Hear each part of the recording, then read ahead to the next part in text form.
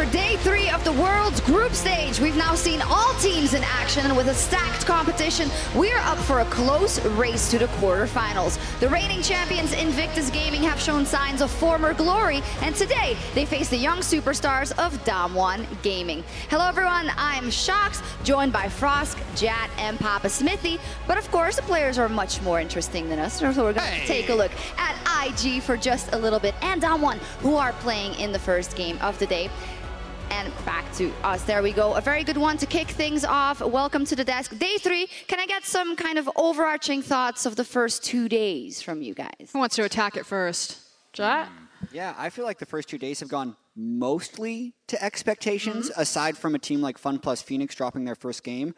We're still super early on. The biggest thing I'd say is the game's been a little bit slower, but we still have so much Worlds left to play. Yeah, the results-wise, I'm with you, but specifically the meta has been a little bit slower than maybe the proactive meta we thought coming in. However, 2 days in, there's plenty of surprises still to come. Anything to add, Frosk? G2 looked like the scariest team at the tournament next to SKT, so I am very excited. I'm glad you brought up SKT. They had an epic bout, of course, yesterday versus RNG. And yeah, one of the highlights of the day came very early because it was only the first game of the day. And Klid just walked up for one of the best engages we've seen. How did Uzi get caught by this? Aside from that play, I felt like RNG with the double Infernal, nearly triple Infernal with great team fighting had a pretty good showing, but ultimately it was SKT who came through with the split push. Yeah, the split push, the map play in particular, taking multiple globals, not just in the Twisted Fate, but also in the key summoner spell of Teleport. And as we watch the LPL teams, I want to point viewers' attention to the fact that LPL teams prioritize combat summoners over the TP, which could leave them exposed for this. And while this was thrill a minute, I think a lot of people would have loved it. There were a lot of macro errors, and SKT, with their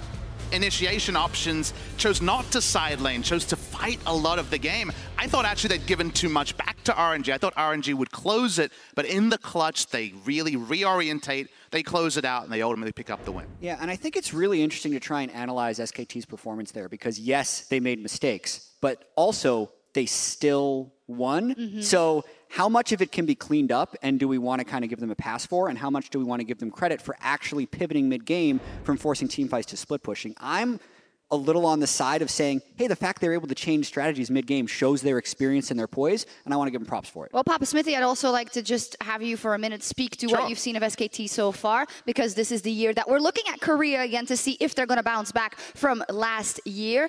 Are they the strongest representative for the LCK so far? I think that is pretty clear. And how strong do you think they are? I think that question, the former question's a freebie, because they have been the strongest Korean team by a long way, but they've also shown the diametric difference between them and experience, very experienced lineup compared to Griffin and Damwon kind of making rookie mistakes. And we should accept that. We should embrace Griffin and Damwon. I think they were built up to be contenders just based on the region and the fact that people are seeing power in Korea. But I think they need time to get everything going at Worlds 2019. We can't overreact. With that said, G2 is the best team in the world. Nailed it. Well, G2, of course, is on the road to their Grand Slam. And yesterday was a big test. All jokes aside, they were very impressive in their game versus Griffin. Yeah, they ran Griffin over, and they did it with a composition that we don't normally see G2 running. This had a lot of scaling elements, a lot of kind of standard champions when they'd really made their berth on the international stage, playing those crazy picks like the Pyke top. So this just says good things if you're a G2 fan, because they're showing all of their versatility in champion draft. I think there was a lot of anxiety from G2 fans with all the hype they had coming in, especially when they see a draft of champions that they didn't really play in the summer split,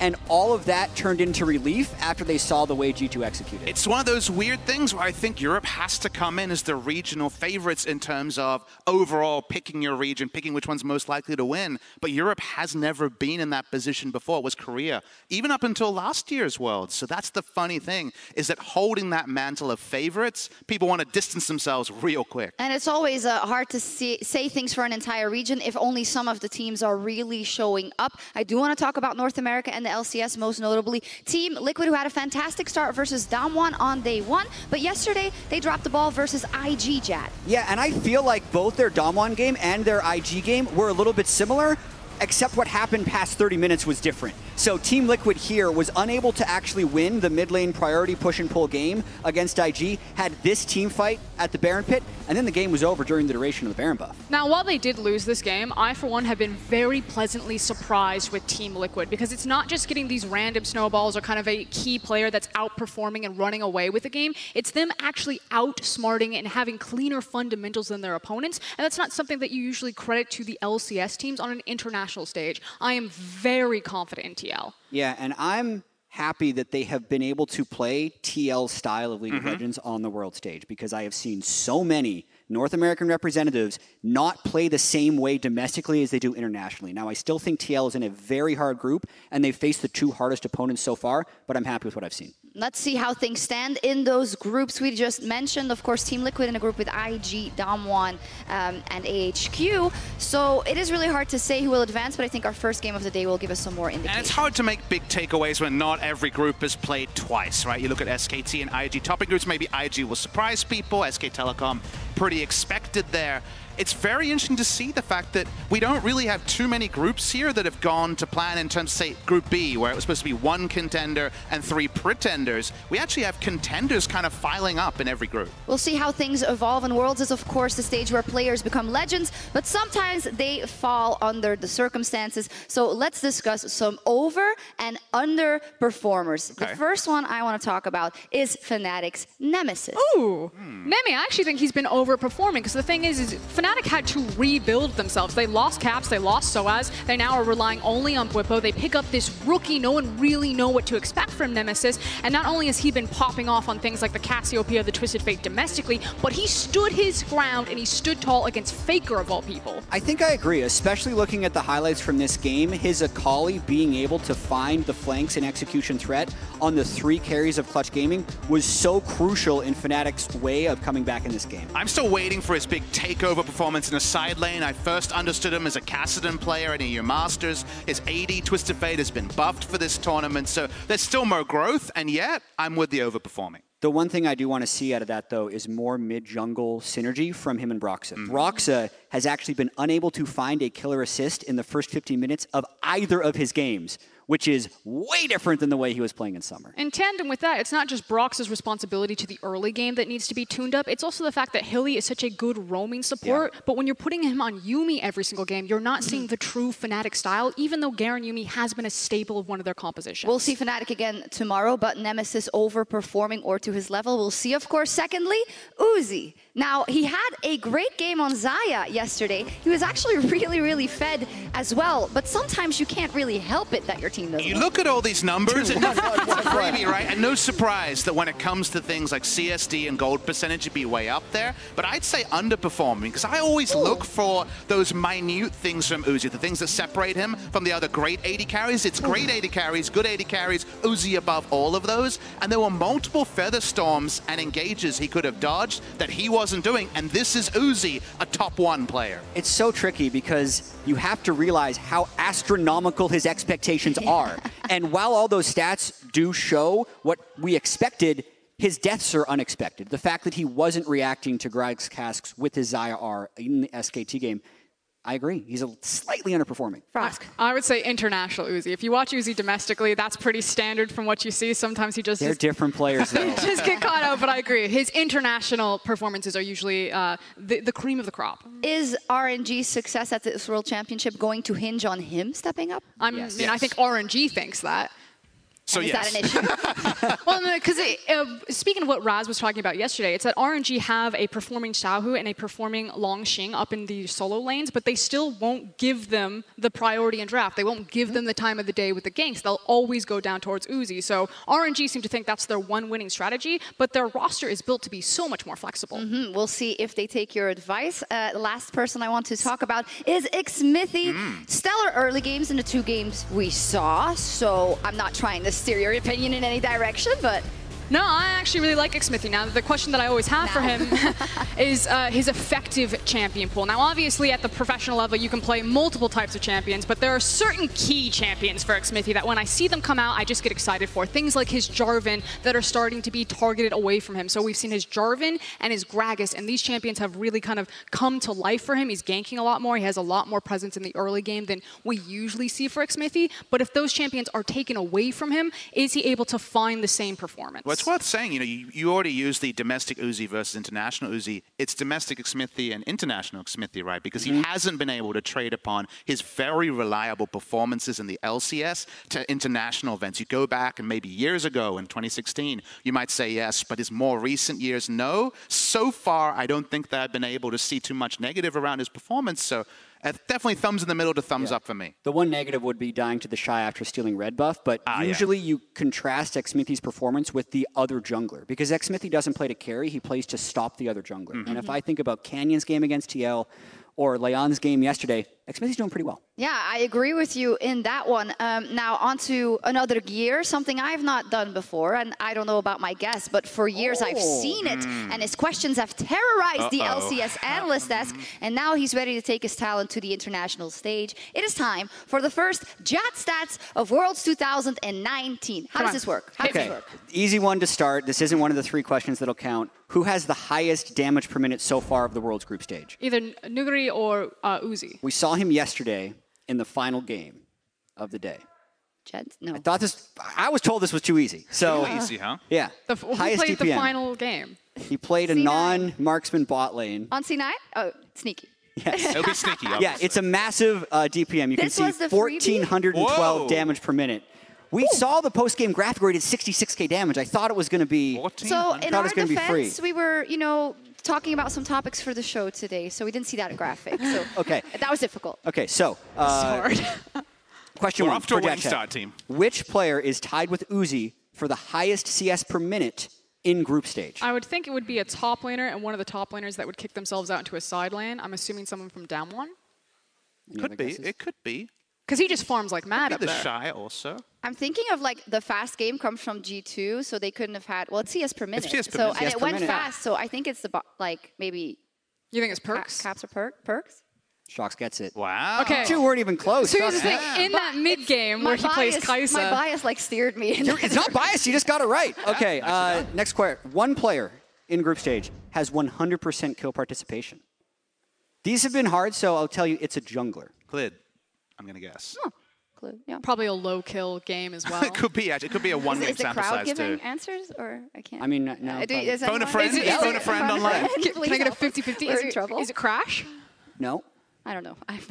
Alex. Just pick a jungler. Jankos. Okay, Levi. Oh, yeah. Oh. Yeah. That makes a lot of sense. Although, Yeah, he only played one game, one game but he had sample size 100. just- You don't think one game sample size is enough? This is skewing Then why it. are you saying G2 is the best team in the tournament? That's a fair point. Are we disappointing? Are we Final disappointing in results so far as to your? This is usual about how guess? well Dash did. Okay. So I feel like you're doing all right. Final question of the day is which player has the highest forward percentage in the group stage? Now, this is an over 70% number. The Shy? That's huge. Yeah. A huge Shy? number. Over 70% of the time, Uzi? beyond the halfway point in the lane. I'm going to go back to Nuguri. It is a Your top turn. laner. I'm going to say Nuguri again, but I'm gonna say that's the probably Shy not the right then. answer. I guess I'll go Nuguri. Everyone's wrong. You want one final guess? No. It is an NA player. I'm assuming it's Licorice. Okay, all right. 70%. Nailed it. Anyway, we'll do better next time, I hope. Isn't it weird? This is a good example of how it's sometimes really hard Yeah. to tell things from stats. I guess. We're new at this. I'm Stuff is sorry. hard. We need more stats, and we're going to see that's more. it. That's the end of chat stats. I'm Yeah, disappointed. we are going to talk a bit more about the meta in general and possibly some more stats as well. So Jad is in his element. But the meta, of course, will always take shape as the games continue on at the World Championship, as it's a long tournament. So we wanted to take stock of where things are at. And a topic that's brought up quite often is, are the games slower? Are people playing more towards scaling? And is that the way to go or not? I think it's the nature of blind picks, and it's not necessarily that teams are deciding we must play scaling to win. It's that champions like the Aurelia, the Akali, the Sylas, these picks that dominated, especially in the LEC for so long, have kind of disappeared. And so the champions that people are feeling safe to blind pick, like the Xayahs, the Orianas, naturally have scaling built into their kit. And I think it's just a factor of that. An example is G2's composition yesterday versus Griffin, which to us was a signal of, oh, if even G2 is doing this, then that must mean something. And this was a very smart draft overall. Absolutely, especially against their opponents, Griffin, who are known for those very low kill games on both sides, no deaths, no kills. This made perfect sense. So this was, on the one hand, Grabs being really heads up,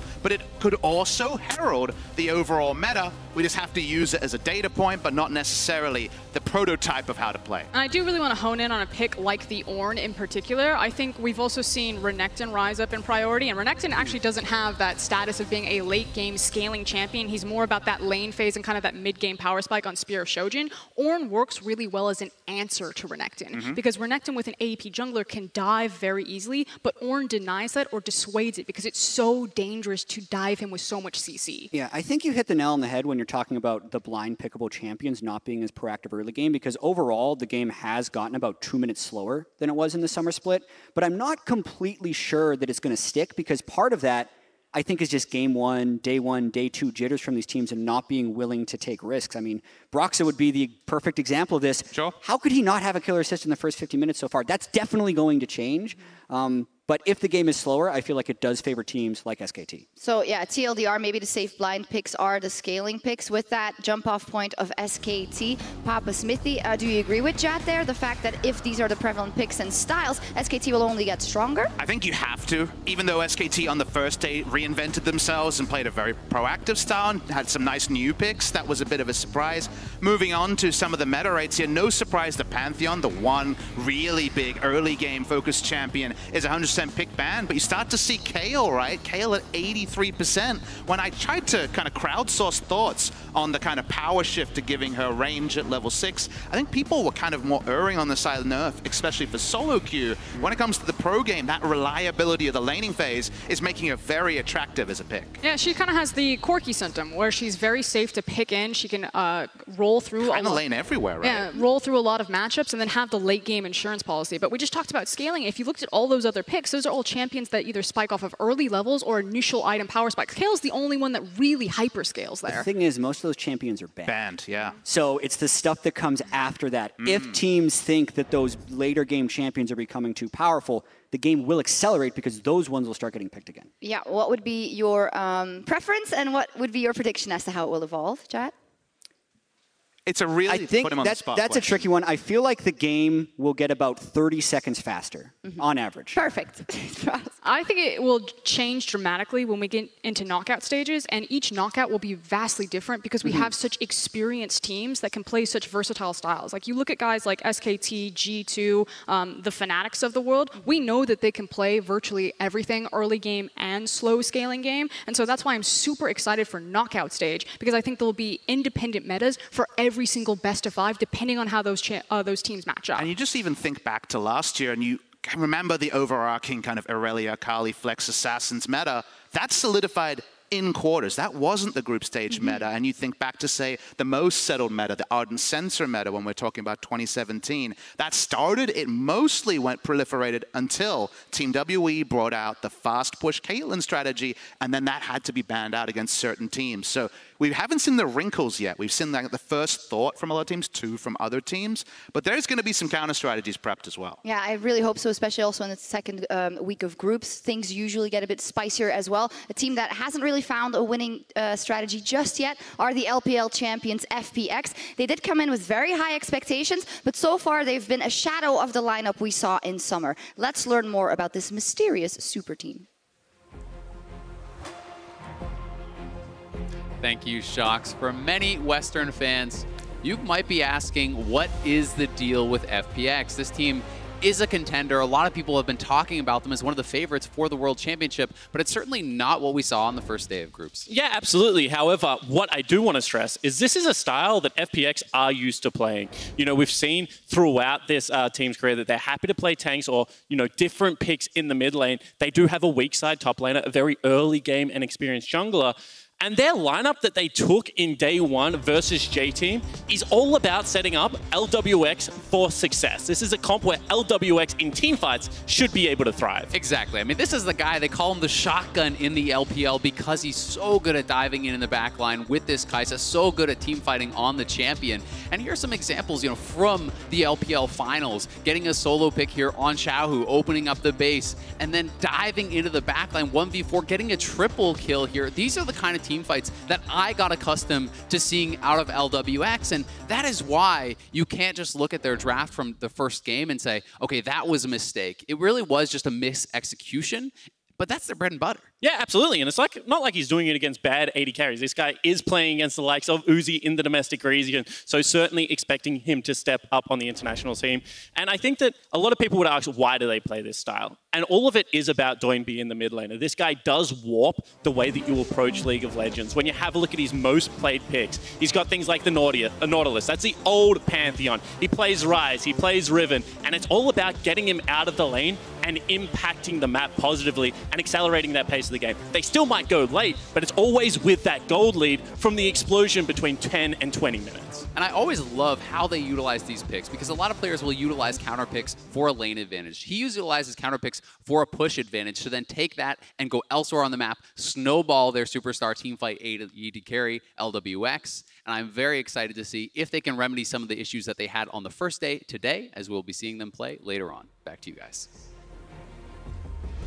Thank you very much indeed, Frosk. The shotgun, not doing too well so far. Okay, so real talk, we do call him the shotgun of the LPL, and it works like this. He either gets up close and personal and he blows you away, or that kickback just knocks him flat. And that's what we saw yesterday. He dove in and he landed flat on his face. My biggest dilemma with FPX, though, is they only lost 4 games in the entire summer split regular season. It was one of the highest win percentages of any LPL team in any regular season. And LWX had the second most kills per game of any player in LPL history. So they were so good. And I do have to wonder if it was just a bit of a fluke that he played so badly in that first game, because my expectation, even though he was to go in, was that they would be better. And I think a lot of fans are learning about FPX and have a couple of ideas about kind of Doinby being a very creative player. What we should remember is that FPX did actually draft like they do domestic. So that part is not necessarily something that's going to change, but the execution, that is a part they could definitely improve on, and we expect them to today. After their record in the LPL, I do think at least they deserve the benefit of the doubt, but we will be a bit wiser later today because FPX will face off against Splice in Game 3. That is a clash of styles if I've ever seen it. Things, however, will start off with IG versus Damwon, and overall, we've got a hyped day coming in. Yeah, I think you can look across the board. Every single match matters. I'm very curious about Group B and how that one's going to shake out right in the middle of the day. And I see Griffin versus HKA. I assume I know where it goes, but what if it doesn't? Because Griffin need to find that first victory, and while people look past Hong Kong attitude, they only have their first Worlds victory when the Nexus explodes. How scared are you? You know, more scared than I thought I would be. I'm going to be real. Well then, we'll see how everything plays out and if Griffin gets that win on the board. But in Group D, reigning champions IG, they have shown signs of former greatness, but it is still far and away from their 2018 level for now. Of course, IG going up against Damwon, and yesterday versus Team Liquid, it was a lot about the names that we expected, Frosk, in Rookie and in the Shy. Okay. I get it. The Shy, Rookie, they are incredible players. They are so good that they are 2-0 up in the group, that they carried a team all the way to Worlds. Now, Jackie Love also was a strong assist there. That said, for me, Invictus Gaming is 3 teams right now, or excuse me, 3 players right now, and they need someone else to step up. So for me, looking across Damwon, I kind of see the same problem. You have 2 key players that are playing out of their mind, and now you're just kind of waiting for who's not going to take the participation award. It's almost as if the same coach has molded both teams.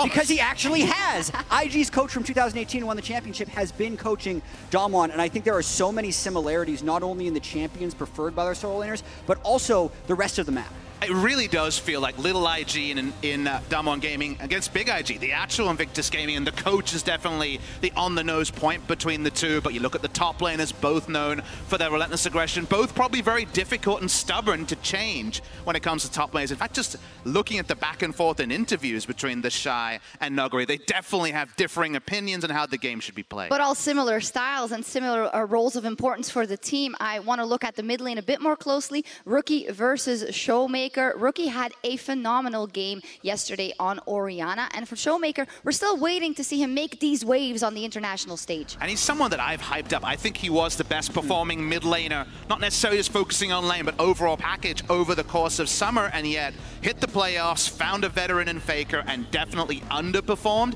You get the same tier of challenge when it comes to history and also recency in Rookie, and he needs to perform here. Yeah, in my opinion, Rookie was the best player at the 2018 World Championship. And if Damwon wants to reach their aspirations, which would also be the World Championship, Showmaker has to be in that conversation. And I think because Rookie slumped in Summer Split, but actually looked quite good here in the group stage, it would be a massive stepping stone if Showmaker can show up today. And I think Showmaker just needs to kind of take the next step in his evolution as a mid laner, where he is such a phenomenal laner, but he needs to be able to impact the map to the same degree that someone like Rookie can. And that's kind of where I feel like this giant gap is between Rookie and these other mid laners. I think Rookie and Faker, not only are they perfect in lane, but then the amount of pressure that they put everywhere else on the map is unmatched. The second solo laners we have to talk about in the top lane, we said already, a little bit of a rivalry brewing, the Shy and Nuguri. First question, who's the best Vlad?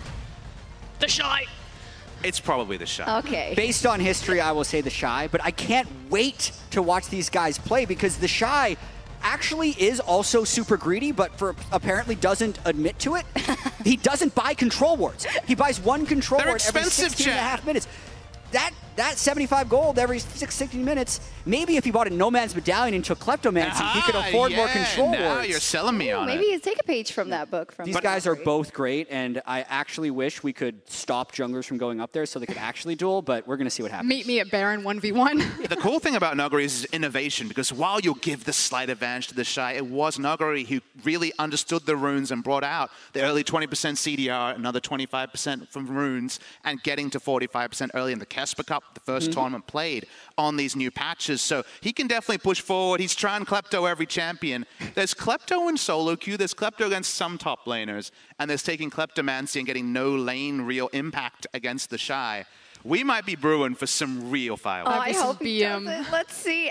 We talked before about kind of the first games and how people might be playing it a little bit safe. I do feel like this is a game in which both teams will want to flex their muscles, or am I reading that incorrectly? No, I definitely think that there is kind of that grudge match that's brewing if you look at interviews, and we've already talked about how these teams really want to kind of attack through their solo laners, which means I'm looking at the support staff surrounding the solo laners. I'm looking at the jungle matchup, and I'm looking at these bot laners. And for me, focusing on bot, I think that JackeyLove is the better ADC, but I think that Nuclear and Beryl are the better 2v2. And so I'm curious what the matchup is, because I think this is so draft reliant. I think it's just more performance on the day. I don't really put too much into the duo there, because sometimes Beryl just says, screw it, Alistair, I'll roam, rather than focusing on the 2v2. I think neither of them really focus on the 2v2. Balan feels like his champion pool is pretty top-heavy. His Rakan, obviously, super-duper famous. And there's just the real chance that Damwon Gaming pick up a non-traditional AD carry and try to avoid lane, because Kai'Sa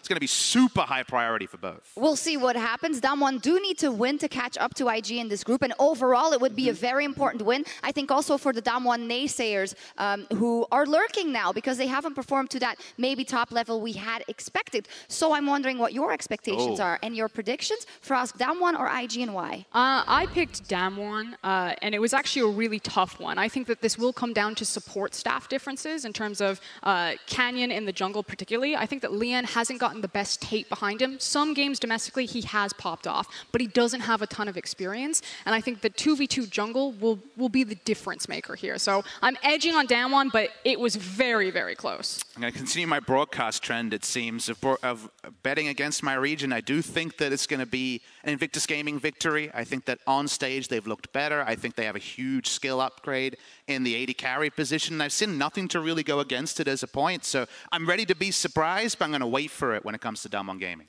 I think this is an incredibly close match. I also did all of my predictions before anything started, and I'm going Damwon. But I have a real reason to back it up as well, and I feel like IG's early games, even in the game against AHQ, have been pretty weak, and they've had to rely on kind of outskilling and out-macroing their opponents. I don't think they're going to be able to do that against Damwon, so that's why I edge them very slightly. I think that's a good read on it, but as said, it could go either way, and we have a complete 50-50 because the fans are going for the world champions. Could be a safe bet. We'll see. It'll be a very interesting one as well to see how the DNA of this group is going to evolve and what kind of a chance Team Liquid then has to beat out these two or AHQ. We'll see what happens. Game 1 is minutes away, and today we are ready for some magic in the bot lane.